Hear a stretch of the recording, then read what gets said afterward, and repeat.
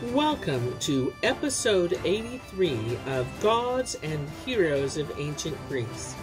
My name is MyLinda, Butterworth, and today we continue with the tales of Troy and the story of Dolon and Rhesus. When Odysseus returned from Achilles' reply, Agamemnon and the princess fell silent. All night long sleep did not touch the lids of the sons of Atreus. Long before daybreak, they rose with troubled heart and divided the work between them. Menelaus strode from hut to wake the men and strengthen their courage. But Agamemnon went to the house of Nestor.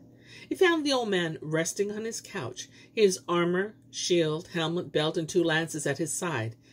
He started from sleep, supported his head on his elbow, and called the son of Atreus.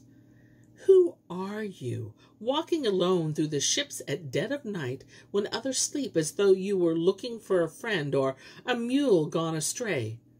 Speak, silent one. What is it you want?" "Don't you know me, Nestor?"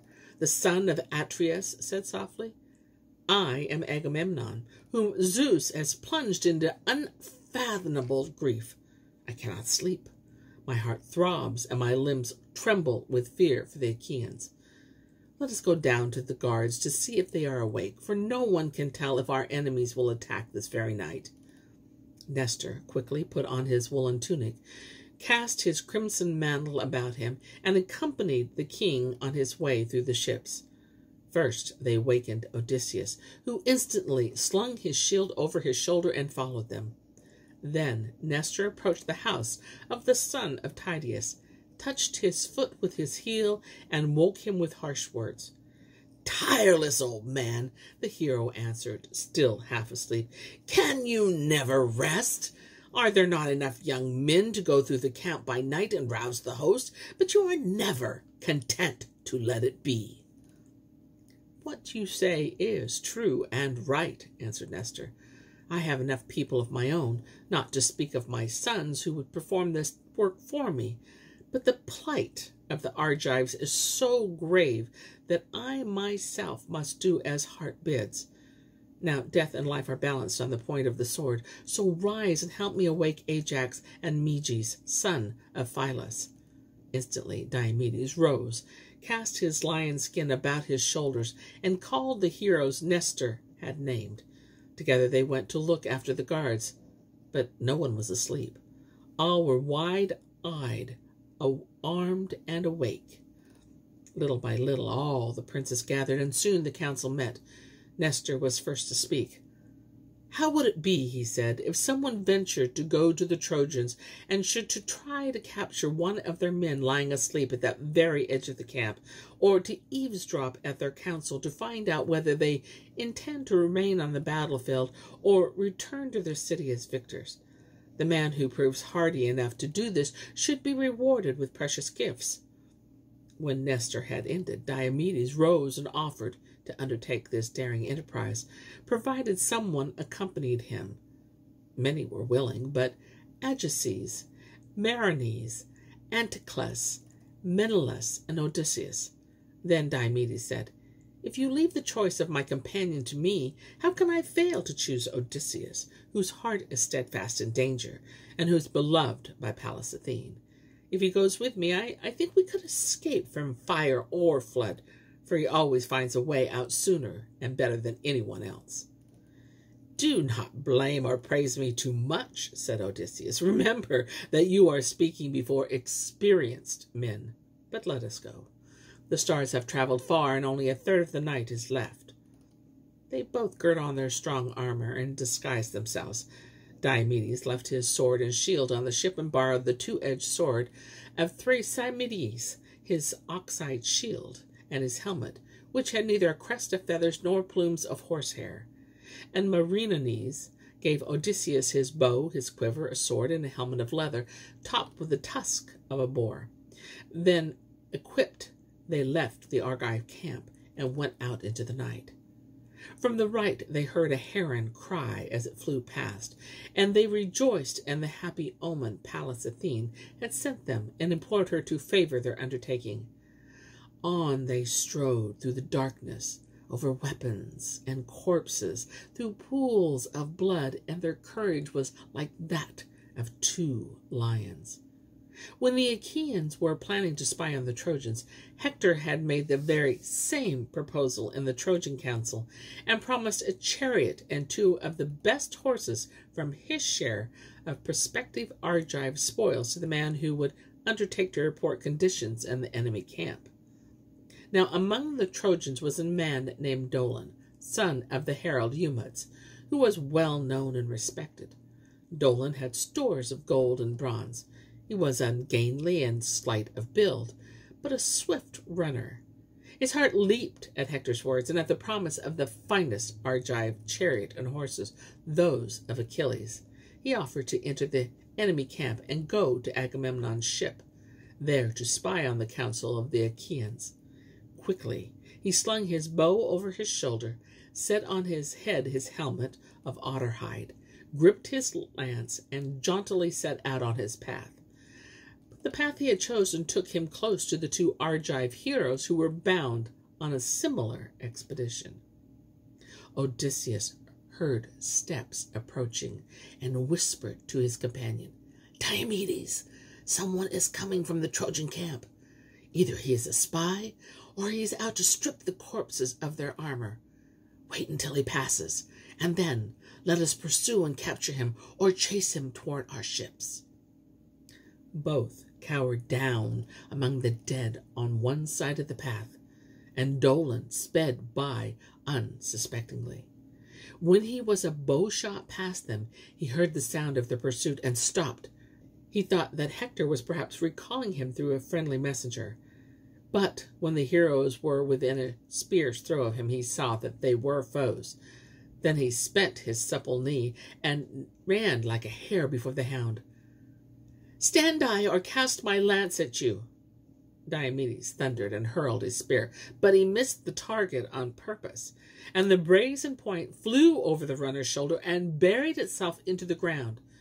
Dolan halted, pale with terror. His chin shook, and his teeth chattered. "Take me alive," he pleaded tearfully as the heroes panted up to him and seized him.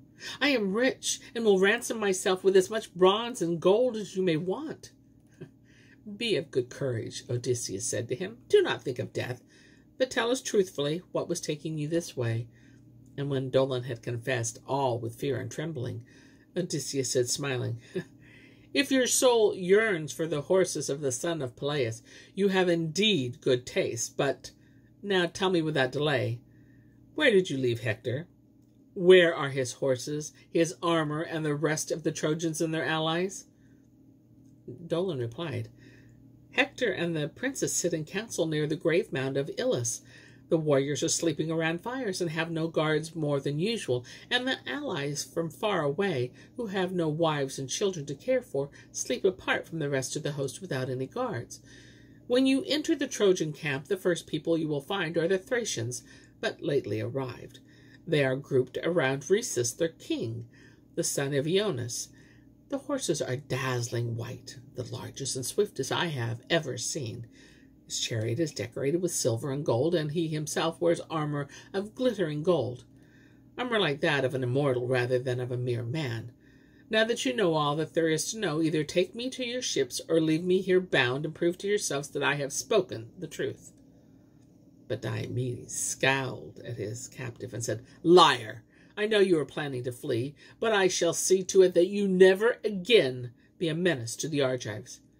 Trembling, Dolan started to raise his right hand at the touch of Diomedes' chin in supplication, but the sword of the son of Tydeus cut his throat, and his head rolled in the dust. Then the heroes took his helmet of otter hide, drew the wolf's skin from his body, loosed the bow, took the spear from his dead hands, and laid the armor on a tamarisk bush as a sign to show them the way home. After that they went forward until they came upon the Thracians, sleeping peacefully. Beside each stood his team of restless hooved horses. Their weapons lay on the ground, well ordered in 3 gleaming rows. In the center slept Rhesus, and his horses stood behind his chariot, tied to it with the reins. "These are the men we are looking for," Odysseus whispered to Diomedes. "Now let us be swift to act. You untie the horses, or rather, you kill the men and leave the horses to me." Diomedes did not stop to reply, as a lion rages among goats and sheep, so he lunged wildly about, and wherever his sword flashed, a death-rattled sound, and the earth grew red with blood. Soon he had slain 12 Thracians, but wise Odysseus took each body by the foot and dragged it to one side to make way for the horses. And now Diomedes slew the 13th, King Rhesus, who was just moaning in the midst of a bad dream the gods had sent him. In the meantime, Odysseus had loosed the horses from the chariot. Holding them by the reins and using his bow for a goad, he drove them out of the camp. Then he whistled softly, whew, as a sign to his companion. Diomedes was hesitating whether to draw the beautiful chariot away by the pole or carry it on his shoulders, when Pallas Athene approached him warningly and bade him hasten. Quickly Diomedes mounted the one horse. Odysseus, running beside, urged both horses on with his bow, and thus they sped back to the ships. Apollo, the patron god of the Trojans, had seen Athene join Diomedes. This vexed Phoebus. He descended into the very midst of the Trojan host and wakened Hippocune, the friend of Rhesus. When he noticed that the place where the king's horses had been standing was empty, and that the men were writhing on the earth in the throes of death, he called loudly on his friend in a grief-stricken voice. The Trojans stormed to the aid of their allies and halted, numbed with fear before the dreadful sight. In the meantime, the 2 Greek heroes had reached the place where they had killed Dolan. Diomedes jumped down from his horse, but mounted again as soon as he had put the armor in the hands of his friend. Odysseus leaped on the other horse, and they flew over the ground toward the ships.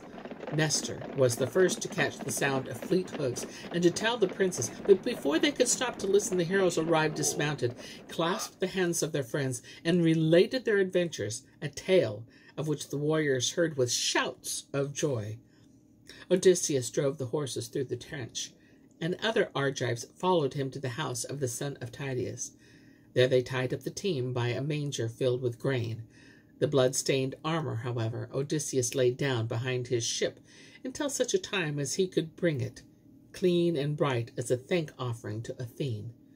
And now the 2 heroes washed the sweat and blood from their limbs in the sea, sat in tubs filled with warm water, rubbed their body with oil, and enjoyed a morning meal, at which full cups abounded, and they did not forget to pour a libation to Pallas Athene.